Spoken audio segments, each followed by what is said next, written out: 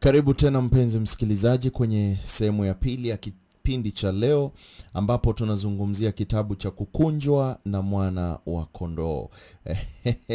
Mwana Kondoo, kumradhi. Kitabu cha Kukunjwa na Mwana Kondoo. Okay, Mwana Kondoo tunajua ni Yesu Kristo ambaye alitufilia kwa dhambi zetu ili tupweze kupata uhai.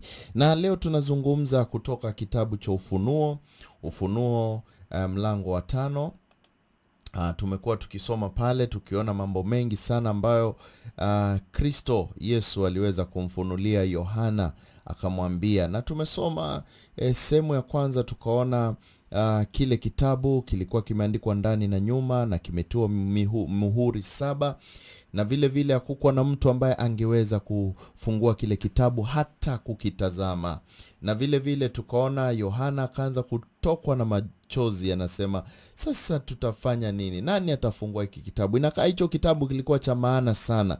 Ukiona mpaka Yohana inabidi alie. Lakini mmoja wapo wa wale wazee 24 akamwambia, tazama usilie, kwa sababu simba aliye wa kabila ya Yuda ambaye ni shina la Daudi amekwisha shinda na akona uwezo wa kuweza kufungua kile kitabu na zile muhuri zake 7.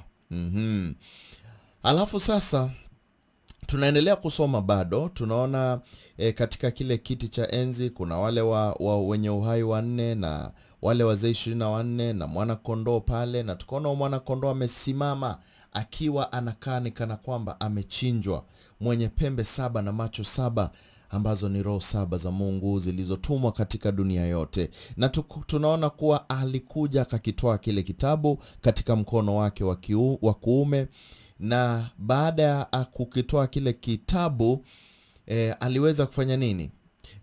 Immediately wale wote wazee 24 walianguka mbele za mwana kondoo. Yani kuchukua tu kitabu tu hivi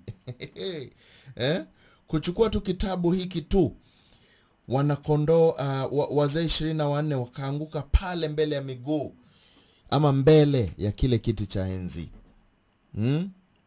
Na hao walioanguka, mmoja alikuwa na kinubi na vitasa vya dhahabu vilivyojaa manukato ambao ni maombi ya watakatifu. Yani walianguka pale mbele kusema, ni kweli wewe ndio ulio na nguvu za kutoa ama kuchukua hiki kitabu. Tunakushukuru, tunakuheshimu kwa sababu ni wewe tu ambao uko na hizo nguvu za kushika kile kitabu. Kweli hii ni story very interesting. Hebu tuone nini kimefanyika. Mstari wa 9 sasa unasema, nao waimba wimbo mpya wakisema, wastahili wewe kukitoa hicho kitabu na kuzifungua muhuri zake, kwa kuwa ulichinjwa ukamnunulia Mungu kwa damu yako watu wa kila kabila na lugha na jamaa na taifa, ukawafanya kuwa ufalme na makuhani kwa Mungu wetu, nao wanamiliki juu ya nchi. Yani this is very interesting, kwa sababu hawa wazee 24 wanaimba huu wimbo, na maneno ya huu wimbo ni wa kumshukuru Mungu, wakimwelezea vile anastahili kukitoa kile kitabu, kwa sababu ni yeye tu ana uwezo, ni yeye tu aliyeshinda mauti, ni yeye tu ambaye akona zile nguvu za kufungua zile muhuri za kile kitabu. Yani hiki kitabu ni kama kina maneno makubwa, ni kama kina uzito mkubwa ambao tutaenda kuona kwenye sehemu ambazo zinaendelea tunavyosonga kwenye kufunua hiki kitabu cha Ufunuo. Tutaenda kuona hiki kitabu kilikuwa je na madhara ama mazuri ama ni nini haswa, kwa sababu hiki kitabu kina uzito kulingana na vile kimesifiwa. Angalia, kweli hiki kitabu kina uzito, na wewe kama hauoni hii basi utakuwa hauelewi, kwa sababu this is something very real and very important, and only one person could be able to open that book, even to look at it. Sawa. So tunaona wanaimba wimbo mpya wakisema, wastahili wewe kukitoa hicho kitabu na kuzifungua muhuri zake, kwa kuwa ulichinjwa. Yani ilibidi, ni kwa sababu ya huku kuchinjwa kwa huyu mwana kondoo, hapo ndipo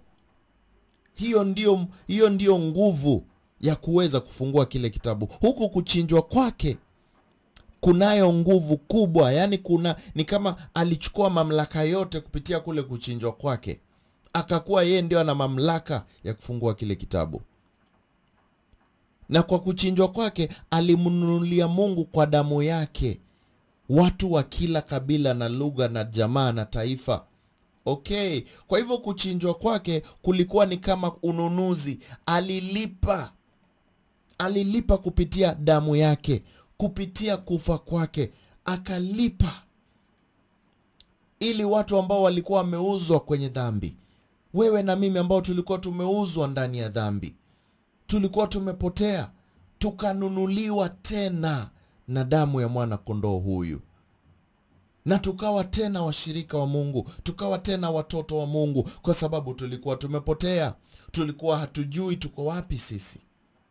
Tulikuwa tayari tunaelekea jehanamu, tulikuwa tumekufa sisi. Lakini kwa damu yake, kuchinjwa kwake, tukanunuliwa tena. Watu wa kila kabila na lugha na jamaa na taifa. Kwa hivyo hakubagua hata. Halafu baada ya sisi kununuliwa tu, sio kununuliwa peke yake ambako kulifanyika. Mstari wa 10 unatuambia ukawafanya kuwa ufalme na makuhani kwa Mungu wetu. Yani tulinunuliwa sisi na tukafanywa kuwa wafalme na makuhani kwa Mungu wetu. Hilo ni jambo kubwa sana. Sasa wewe ni kuhani, you're a priest and you're a king. Mfalme na makuhani. Not only are you a child of God, but wewe pia ni king and priest. Yani priest inamaanisha ni mtu anaweza enda kwa uwepo wa Mungu wakati wowote, haingie atoke vile anavyotaka. Yani sasa hatuhitaji mtu yoyote kutukaribisha kwa Mungu. Tayari sisi ni makuhani. Sisi ni makuhani na Kristo akiwa kuhani mkuu. Hivyo kumaanisha tuweza enda kwa uwepo wa Mungu bila kuogopa. Tuweza fikia Mungu bila kuogopa chochote. So sisi ni makuhani wa Mungu. Na pia vile vile sisi ni wafalme. Kumbuka sisi ni wafalme kivipi? Kwa sababu sisi ni wana wa Mungu na Mungu ni mfalme. Hivyo basi kumaanisha kama Mungu ni mfalme na sisi ni wafalme na sisi ni makuhani, kwa sababu Yesu pia ni kuhani mkuu. Unaona, ni kama tumefanywa tuwe kitu kimoja na Mungu. Halafu sio hiyo peke yake. Tunaambiwa nao wanamiliki juu ya nchi. And we shall reign on the earth. A very beautiful story. Yani kupitia kuchinjwa kwa Kristo, sisi tumefanywa viumbe ambavyo ni vya maana sana. Wasiokuwa wale ambao hawakuwa wa maana, wamefanywa kuwa wa maana mbele ya Mungu. Watu ambao walikuwa wamekufa na wameisha maana. Lakini kwa damu ya mwana kondoo tuliweza kufanywa makuhani, wafalme, wamiliki juu ya nchi. Na tutaweza kumiliki pamoja na Mungu. Sasa unaona hiki kitabu ambacho Yesu Kristo yeye ndiyo peke yake ako na nguvu za kukifungua. Ni kitabu ambacho kinaonyesha kuwa tayari yale mamlaka ameyachukua. Yani bila kufa hakungekuwa na mamlaka haya mengi, kwa sababu kumbuka huu ulimwengu ulitengenezewa wanadamu. Na ukiwa ni wa wanadamu, ilibidi Yesu Kristo aje hapa kama mwanadamu, aishi hapa, apitie shida zote za wanadamu na akafa. Na alipokufa akafufuka, basi alishinda mauti. Alishinda shida za ulimwengu. Na ndio sisi saizi tunaweza tukaishi. Tunaweza tukaishi. Alafu mstari wa 11 unasema, nikaona, nikasikia sauti ya malaika wengi pande zote za kile kiti cha enzi na za wale wenye uhai na za wale wazee, na hesabu yao ilikuwa 10,000 mara 10,000 na 1,000 mara 1,000.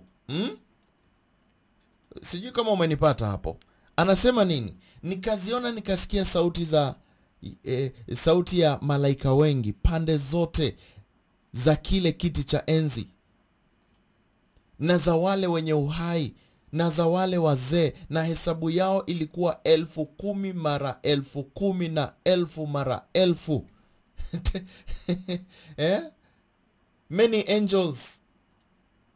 Hao wote wanazunguka kile kiti cha enzi chote, na wale viumbe, na wale 24 elders wote wanazunguka kile kiti cha enzi. Na sikia nambari yao ilikuwa nini? 10,000 times 10,000 and thousands of thousands. Yani maelfu na maelfu, hawezi hesabika ndugu yangu. Hao wote wanazunguka kiti cha enzi. Na wanazunguka wakifanya nini? Hebu tusikie wanazunguka wakifanya nini. Mstari wa 12 unatuambia walizunguka wakifanya nini. Wanasema wakisema kwa sauti kuu,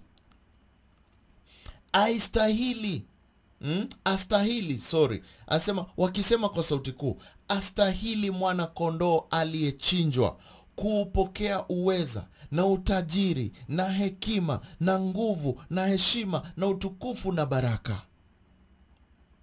Worthy is the lamb that was slain to receive power and riches and wisdom and strength and honor and glory and blessing. Huyu anastahili. Huyu anastahili. Hawa viumbe vyote, malaika, wazee 24, na hivi viumbe vyote ambavyo viko hapa, maelfu na maelfu, vinaimba jambo moja tu, kuwa anastahili. Huyu mwana kondoo aliyechinjwa anastahili kuupokea uweza huu wote, kuupokea utajiri wote wa Mungu, kupokea hekima yote, kupokea nguvu yote, kupokea heshima yote, kupokea utukufu na baraka zote.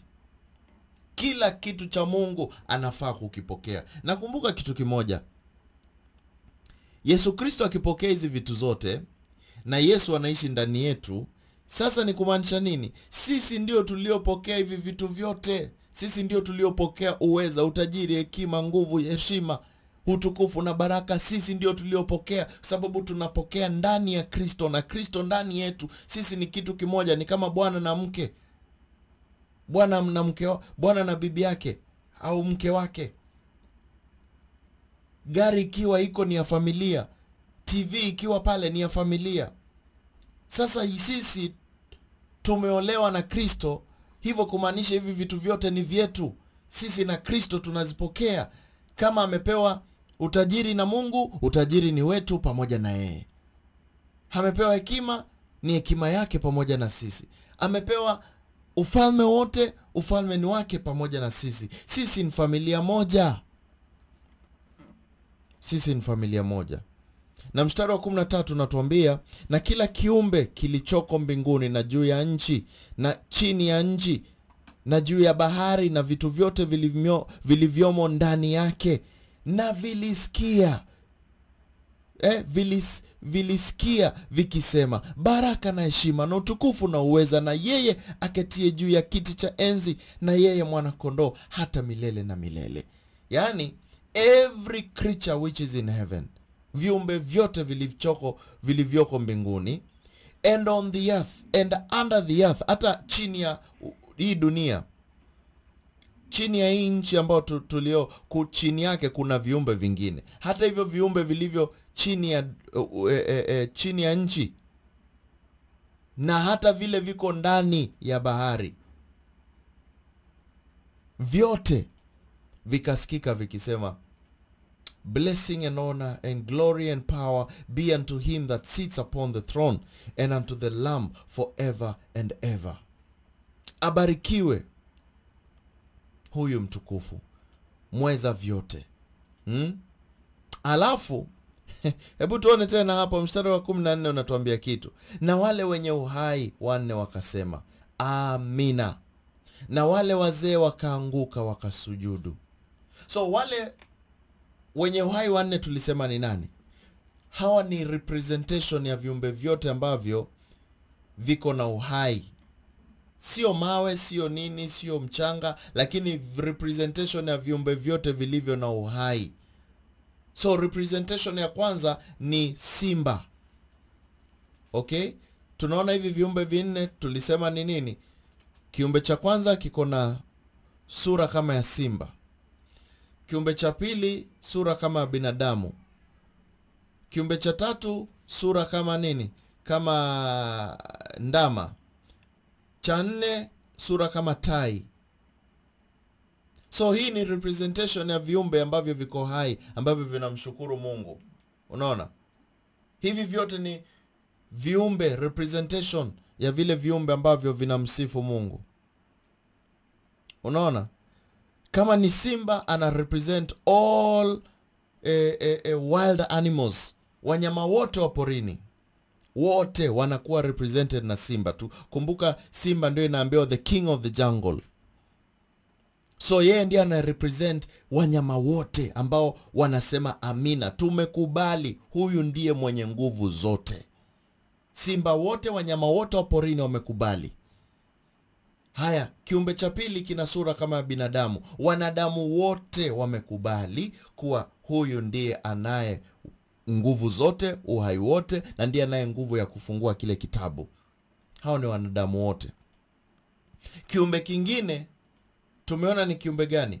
Ndama. All domesticated animals. Wanyama wote ambao ni wa kuishi nyumbani, wote wanakuwa represented na huu ndama. Na wanyama wote wa nyumbani wamesema ni kweli, mwana kondoo wa Mungu, mwana kondoo wa Mungu, kumradhi, mwana kondoo wa Mungu ndiye anaye nguvu zote za kufanya hivi vitu vyote. Na vile vile tunaona tunayo pia tai, representing all the birds. Ndege wote walio angani pia wao wanakubali kuwa Kristo ni Bwana na Mwokozi. Sasa wewe kama unasikia hivyo vitu vyote, unasikia hii representation yote, unasikia wanyama wote, viumbe vyote vinamshukuru Mungu na kumwambia ni yeye tu anayeweza, ni yeye akona nguvu kuliko vyote. Sasa itakuwaje wewe mwenyewe usijue Mungu yuko na nguvu? Na nataka nije sehemu ya tatu ambapo nitaweza kukuonyesha wewe, je, pia waweza ukafanya nini ukaweza kumsujudu Mungu pia, ukamwonyesha kuwa yeye ni mwenye nguvu, kwa sababu hivi vitu tunavisoma vitakuwa, they shall be. Huu ni ufunuo tu, na ufunuo ni kueleza kitu ambacho kinakuja. Ufunuo ni kuelezea hiki kitu ni sharti zikuje au kije. Sehemu ya tatu itakuwa ni ya kukuelezea, kuanalyze vitu vyote ambavyo tumesoma, tuangalie vizuri, na nikuambie jinsi pia wewe unaweza kumsujudu Mungu na kumweka mahali pake. Jina langu ni Keith Muoki. Nashukuru sana uko pamoja na mimi kwenye kipindi cha leo. Waweza nitumie ujumbe mfupi kwenye nambari 0732641146. Nikirudia tena 0732641146. Na vile vile waweza tufuata kwenye mitandao ya kijamii. Nenda pale tafuta Keith Muoki kwenye mitandao ya kijamii, kwenye Facebook, TikTok na YouTube. Na vile vile waweza tafuta Mombasa Radio kwenye bado pale kwenye mitandao ya kijamii. Na tuko na radio yetu ambayo inaitwa Mombasa Radio kwenye Zeno Radio app. Nenda download application yako pale ndani ya Zeno Radio app. Nenda download Zeno Radio app, alafu ndani yake utaweza kupata Mombasa Radio, ambapo utaweza kutusikiliza wakati wowote, vipindi vingi sana ambavyo vinaweza kufungua macho uje ukweli, na ukweli utakuweka huru. Kumbuka vipindi vyetu ni vya bure, haviuzwi, kwa sababu bure tulipewa na bure tupeane. Usiondoke, naja sehemu ya tatu.